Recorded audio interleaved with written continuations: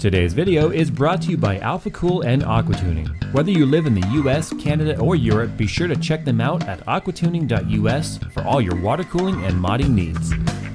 Hey guys, you're watching JayzTwoCents, and I've already brought you a review of the full copper NexXxoS water block from Alphacool, and today we're going to take a look at the NexXxoS XT45 full copper radiator.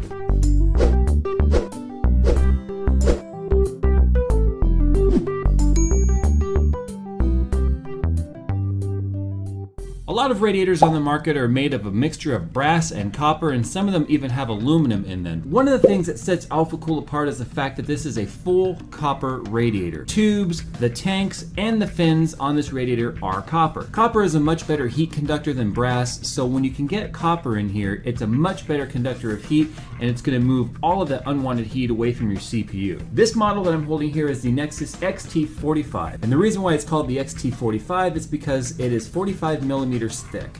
This is a pretty thick and pretty heavy radiator because of its full copper construction. On the end tanks here, you can see that you have multiple options here for mounting of barbs. You've got 2 on the front, 2 on the bottom, and 2 on the top. So regardless of where you put this in your case, whether it's front mounted, bottom mounted, top mounted, or side mounted on something like a 900D or maybe a TJ07 from Silverstone, you're going to have all sorts of mounting options. Now when it comes to hardware, they do include full copper mounting screws for your fans.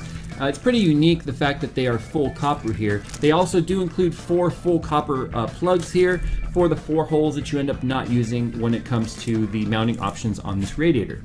Now the fin design, I'm not sure what the FPI is on this, but which is fins per inch. However, you can see right through the radiator. So you know that airflow is going to really flow nicely through this radiator, so they're optimized for medium and low speed fans. Now the mounting screws on here are standard spacing for 120 millimeter fans. Obviously this is the triple 120 or the 360 version of this radiator. But what I do like is that down underneath the screw holes here, even though these holes line up with some of the runs or the tubes that are in this radiator, on cheaper radiators, if you screw in too far, the screw goes right into that channel, it puts a hole in your tube, and your radiator is ruined.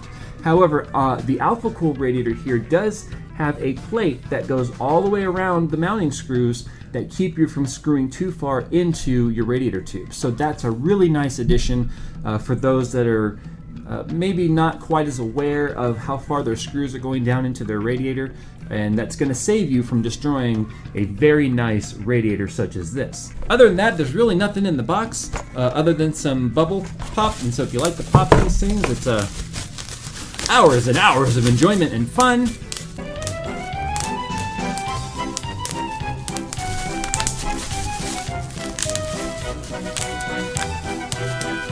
So let's go ahead and get this thing inside my machine, see how well it cools my 3770K and my GTX 680. This is my first full copper radiator, and I'm really excited to see how it performs compared to the brass radiators that I currently have installed. So let's get over here and let's tear this thing apart.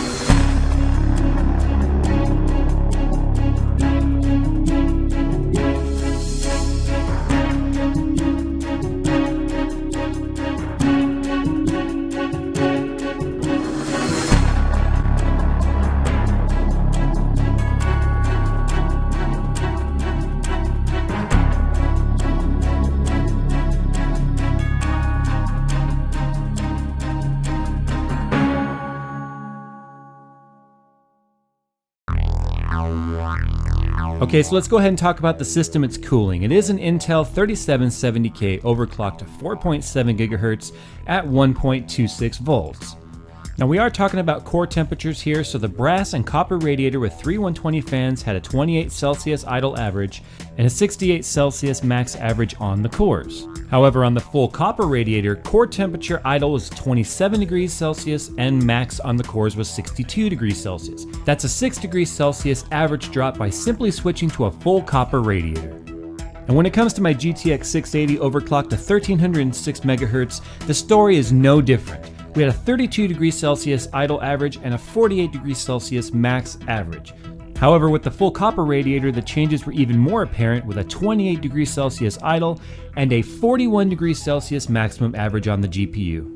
Now before anybody says, but Jay, you have a thicker copper radiator versus a thinner brass radiator, that's just not fair, let's go ahead and keep in mind that the full copper radiator only has 10 fins per inch versus the brass copper radiator's 20 fins per inch. So it's twice as many cooling fins on the brass. So there you have it, guys. It's been Jay's 2 cents regarding the NexXxoS XT45 full copper radiator from Alphacool. I've been using the thing for about 5 days now, and it truly is amazing what a difference a full copper radiator can make. The full copper design and the amount of thermal conductivity that this radiator has is going to allow me to bump up my overclock just a little bit more, making my thermal threshold just that much higher. This is definitely a radiator to consider if you're building a full custom loop. Make sure to check it out. Alphacool XT45, the NexXxoS full copper radiator. And once again, we have to give a very big thank you to Aqua Tuning for setting me up with this radiator, allowing me to do this review, and I will see you guys in my next video. But don't forget, subscribe, like, favorite, follow, do all that fun stuff, and we will see you guys next time when we see you.